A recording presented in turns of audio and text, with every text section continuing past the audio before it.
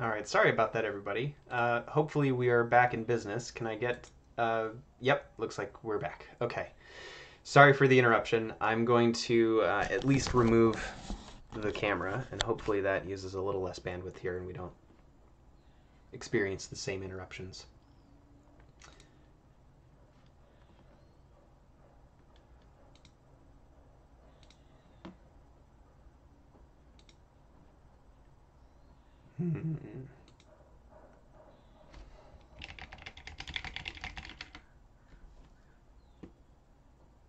Can folks hear me? Huzzah! All right, so we were talking about all of the exciting ways that pathogens can mess with our bodies. One of those ways is by simply overgrowing and putting pressure on specific membranes or cavities. If you've ever had an ear infection, you know exactly what that feels like. They can produce toxins.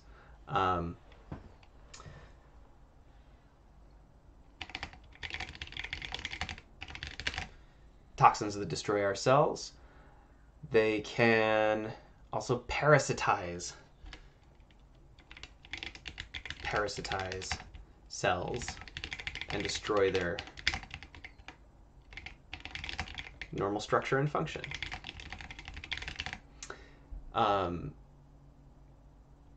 So the example that they give us here is fungal infections. For example, athlete's foot. These are parasitic fungal infections. And not to gross anyone out, but if you've ever seen, we'll do this in orange, if you've ever seen ringworm, it starts off as a very localized infection. And it's not actually a worm, but what people were describing was the shape of the rash that forms in rings as the fungus literally eats its way out from the center on the patient's skin.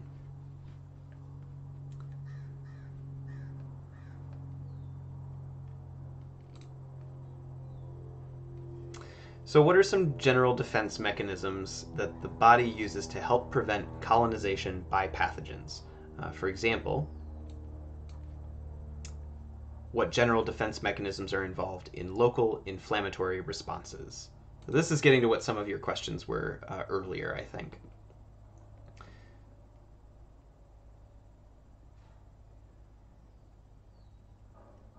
With neutropenic fever, the fever is the body's response to the lack of neutrophils? I don't know.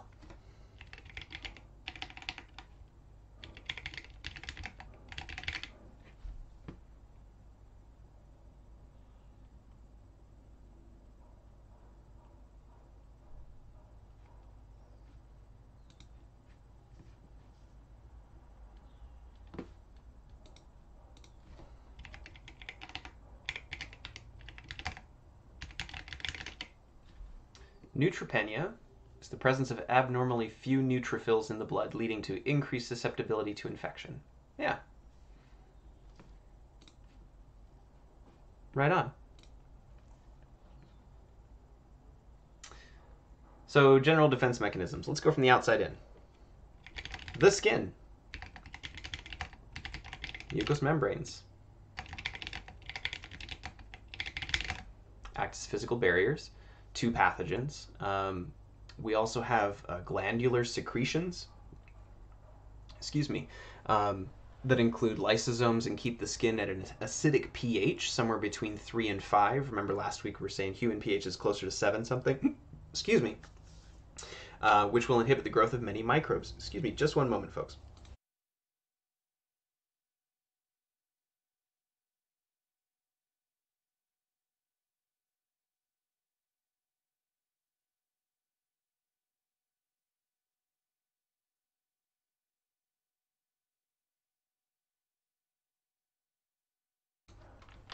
And we're back.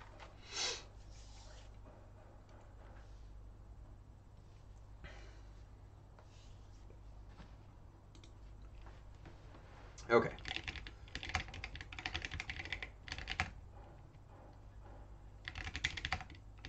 Glandular secretions include lysozymes. Did I say lysosomes? Lysozymes, keeping skin at acidic pH.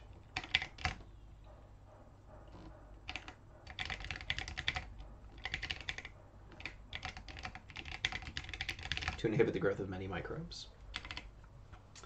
So let's talk localized injury.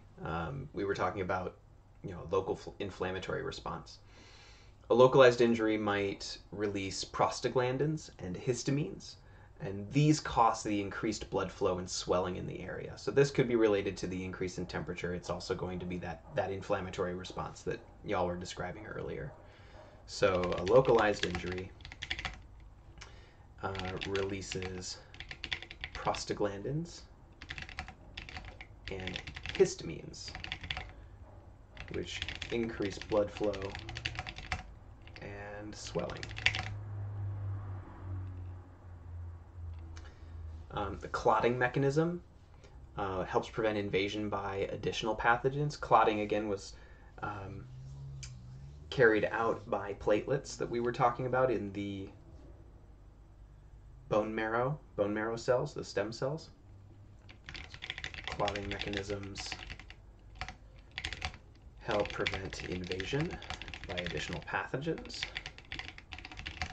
Also, secondarily, the loss of blood, which we need to carry oxygen around. We also have phagocytic white blood cells.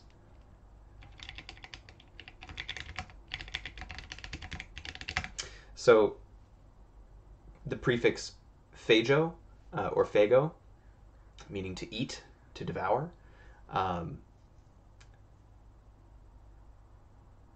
phagocytic white blood cells literally devour, consume pathogens.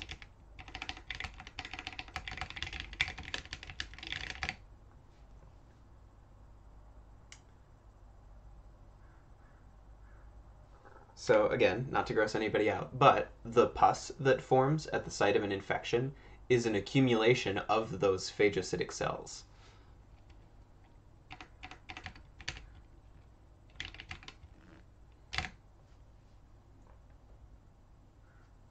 If you want more detailed descriptions of these, again, I'm going to throw this in here. Chapter 43.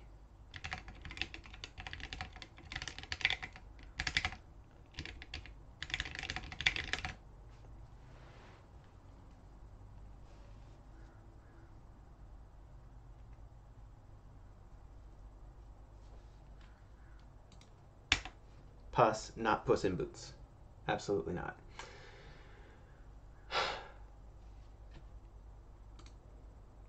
All right.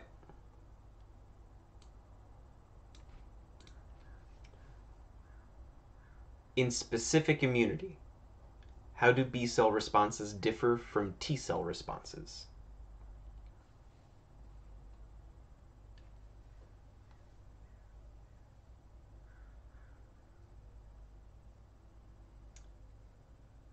And tempting the live stream gods that be, let's go ahead and get some suggestions in the chat. How do B cells respond versus T cells in specific immunity, response to a specific antigen?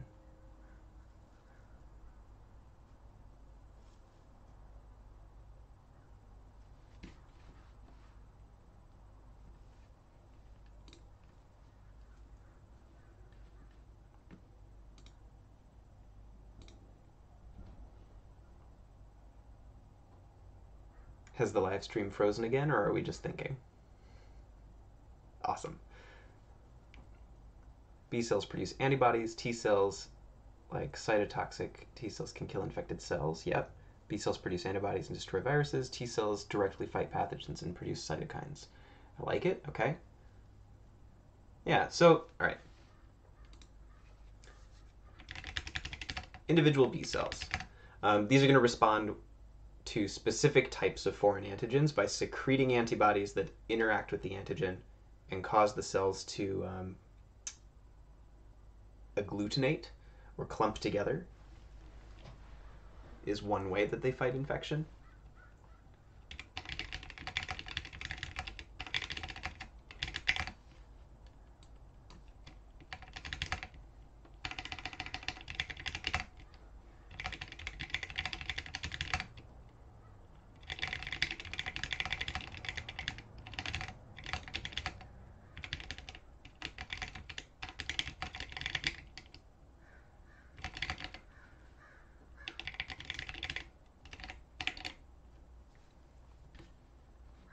Lots of good answers in here, folks.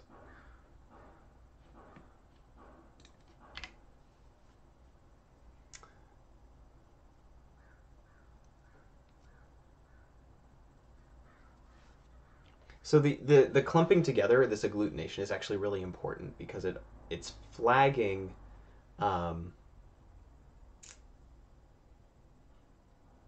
it tags or identifies the antigens for removal by other cells, so like by phagocytic macrophages. And other antibodies can interfere with the function of antigens by binding with them and blocking their action. So let's write a little bit more here. The clumping together tags the antigens for removal by other cells.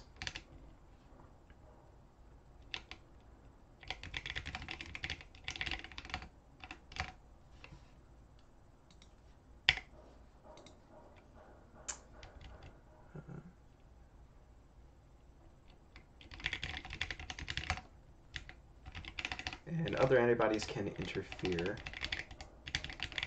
with the function of antigens by binding with them and blocking their actions. We had some good responses for T cells, and this is where we should probably spend more of our time. So when the body's cells become infected with a pathogen, a piece of the foreign protein from the pathogen will interact with a major histocompatibility complex molecule. And cell infection can happen through a couple of mechanisms. But before I get too far ahead, let's go ahead and write that down. When body cells become infected with a pathogen, a piece of foreign protein, come on now,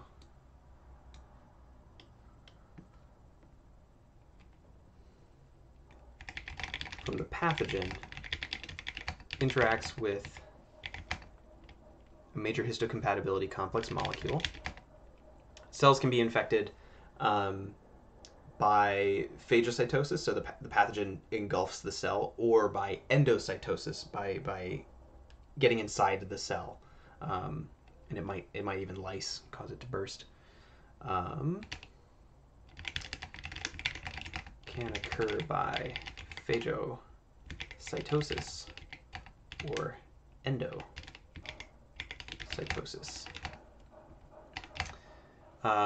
The MHC antigen complex migrates to the surface of the cell's membrane. The individual T cells bearing complementary antigen receptors on their membrane surfaces interact or bind with the antigen displayed on that histocompatibility complex. So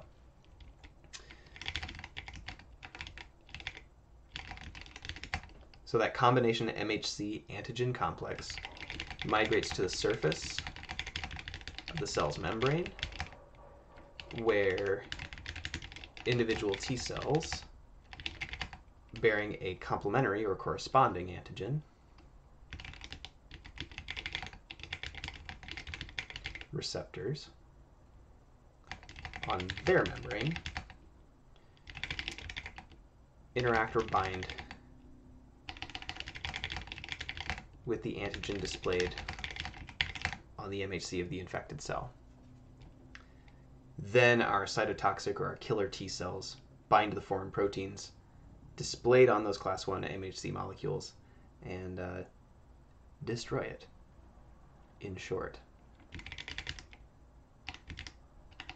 Cytotoxic.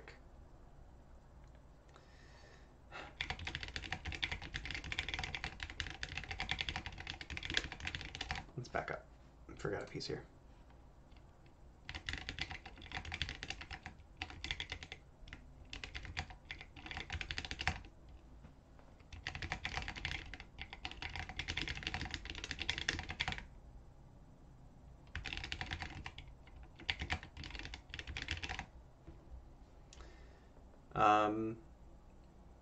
Oh, and we've got another piece here. So the helper T cells. The helper T cells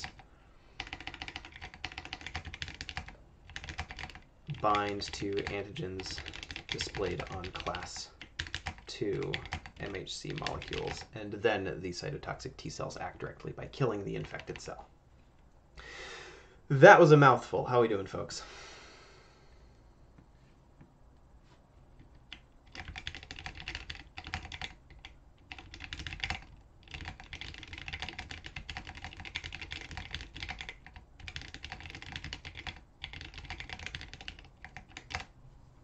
So after we've killed the infected cell, the immune response has done its job.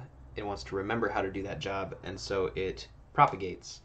It divides and produces clones of the activated helper T cells and memory helper T cells for future responses.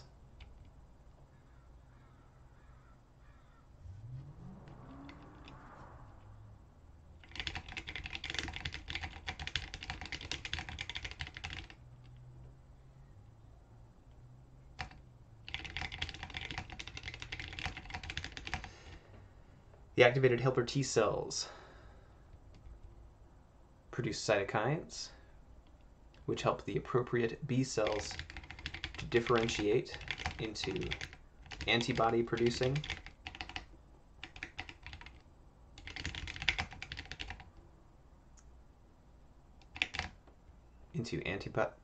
cells. They also help cytotoxic T cells to become active in killing the infected cells.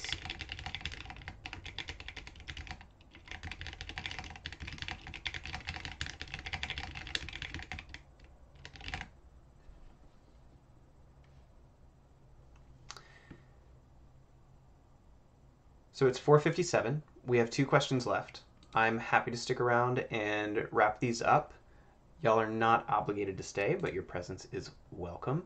As always, please upload your worksheets to the drop-in folder with your name and email by the deadline for graded completion. Everything's just graded on completion for that sweet extra credit.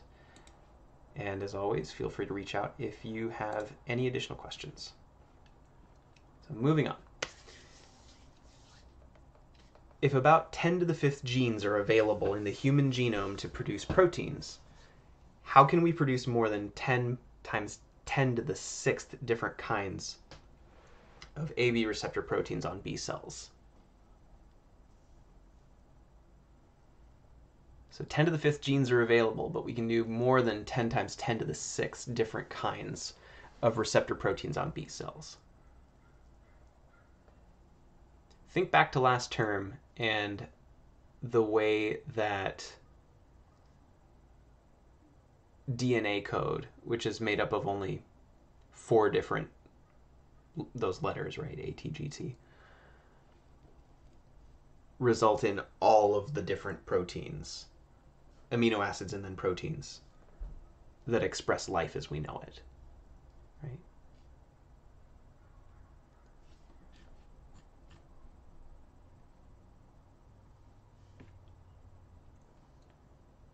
I'm seeing now that I had some requests to scroll up, and I am afraid I didn't see them. I'm sorry about that. Right, so in a similar way that different codons manifest different amino acids, which in different combinations make different proteins, we have a similar effect here. So the information that the immune system can produce more types of B cells than there are genes in the genome begs this question. Let me scroll back down here. Each of the variable regions of the antibody on both light and heavy chains is made up of 3 different parts. And each is coded by a different region on the DNA. So the DNA segments for the 3 separate parts of each variable region undergo random recombination in the production of B cells. And as a result, many fewer genes are required to code for the 10 times 10 to the 6th different kinds of AB receptor proteins on the cells, on B cells. That was a lot of talking. Let's do some writing. Each variable region on the antibody is made of 3 parts. Each is coded by a different region on the DNA.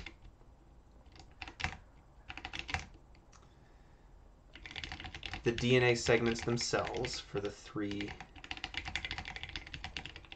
separate parts of each variable undergo random recombination in the production of B cells.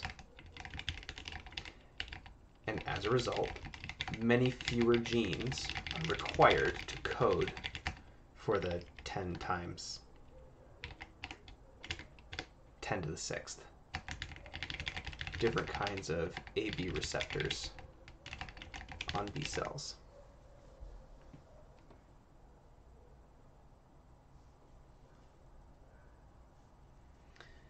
So I'm trying to remember exactly how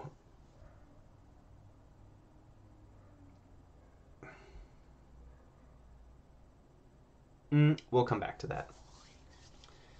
So the last question, how does HIV, that's human immunodeficiency virus, affect the immune system?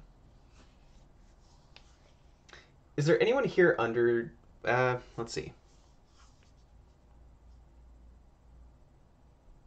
I was going to ask how old some of y'all might be, and I'm curious to know how younger folks are learning about and becoming aware of HIV/AIDS, because me being over 30, my experience of learning about AIDS was, you know, the sheer terror of this thing that we didn't fully understand. I was really young when the AIDS crisis was really at its peak, and now we understand a whole lot about it, right?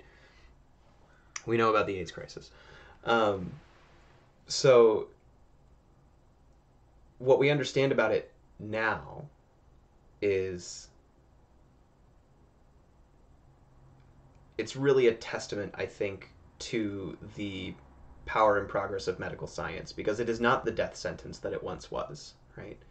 You can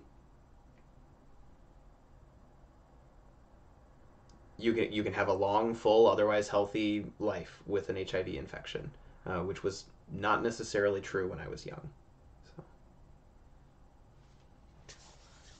So how does HIV affect the immune system?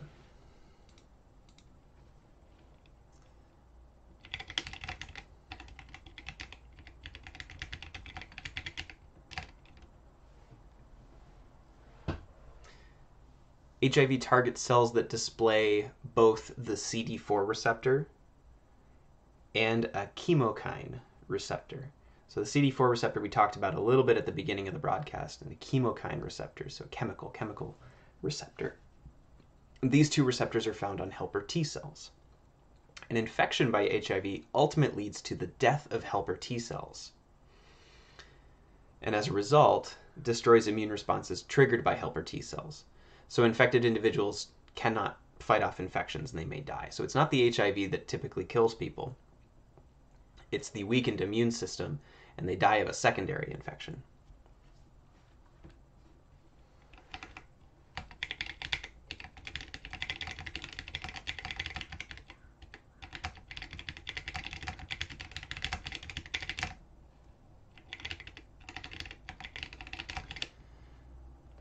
So HIV targets cells that display both the CD4 receptor and chemokine receptor. And these two receptors are found on helper T cells. Infection by HIV ultimately leads to the death of helper T cells, and as a result, destroys immune responses triggered by helper T cells. Infected individuals cannot fight off infections and may die.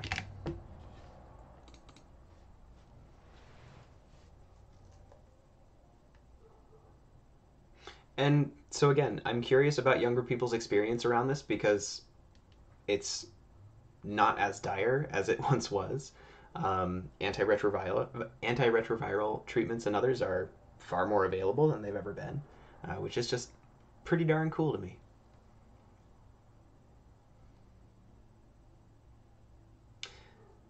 With that, thank you all for your time and attention. Have a great Wednesday. I hope the sun is doing for y'all what it's doing for my mental health. Get outside. Have a nice evening. Cheers, guys.